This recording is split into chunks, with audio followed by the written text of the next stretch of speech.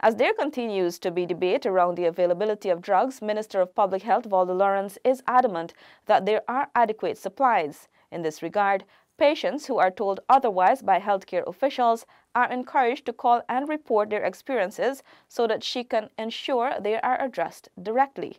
Here's that report. Certainly, it's 226-1818 or call me 608-4001.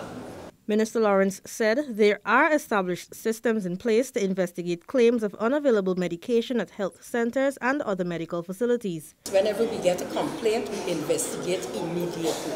And not only investigate that the person was told that there is no drug or medical supply, but we also investigate internally to see whether a request was made and where is that request, or when was the last time they were supplied. The Public Health Minister added that impromptu visits and other methods will be used constantly to monitor what happens at medical facilities across the country.